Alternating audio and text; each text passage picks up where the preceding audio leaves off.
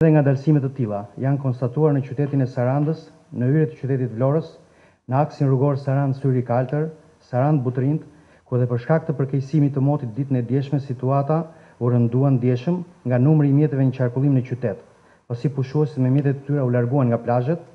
dhe u drejtuan qytetit. Gjithashtu, mbingarkesë trafiku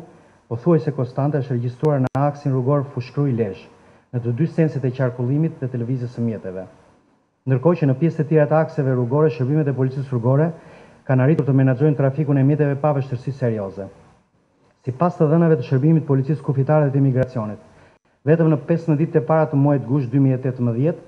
në pikat e kalimit kufitar në territorin e Shqipërisë janë futur rreth 100.000 mjete, duke e shtuar dukshëm numrin e mjeteve vendase dhe të mjeteve të turistëve ekzistus. Shërbimi Policisë Rrugore gjatë javës në vijim,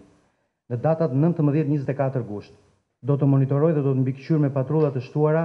aktivitetin mjaft të rëndësishëm të pelegrinazhit në Malin e Tomorit, ku do të ketë pjesëmarrje masive të njerëzve dhe drejtuesve të mjeteve. Nisur nga kushtet e segmenteve rrugore që çojnë në atë destinacion malor, veçanërisht segmentet rrugore që lidhin aksin rrugor kryesor Berat-Skrapar me vendin e kultit Malin Tomor, Drejtoria e Policisë Rrugore në mbështetje të Drejtorisë Vendore të Policisë Berat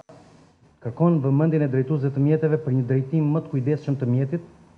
mos përdorimin e pijeve alkolike, duke treguar kujdes maksimal për shkak të kushteve të rrugës dhe terrenit malor. Fokusi i Policisë Rrugore edhe këtë javë do të vazhdojë të mbetet ndihma automobilistike dhe këshillimi drejtuesve të mjeteve. Ndërkohë që në orare të caktuara, patrullat e Policisë Rrugore do të vazhdojnë kontrollin e rrept ndaj drejtuesve të mjeteve me 2 rrota për mos përdorim kaskoje, evidentim dhe ndëshkim të drejtuesve të mjeteve që përdoren aparatet celulare gjatë drejtimit të mjetit.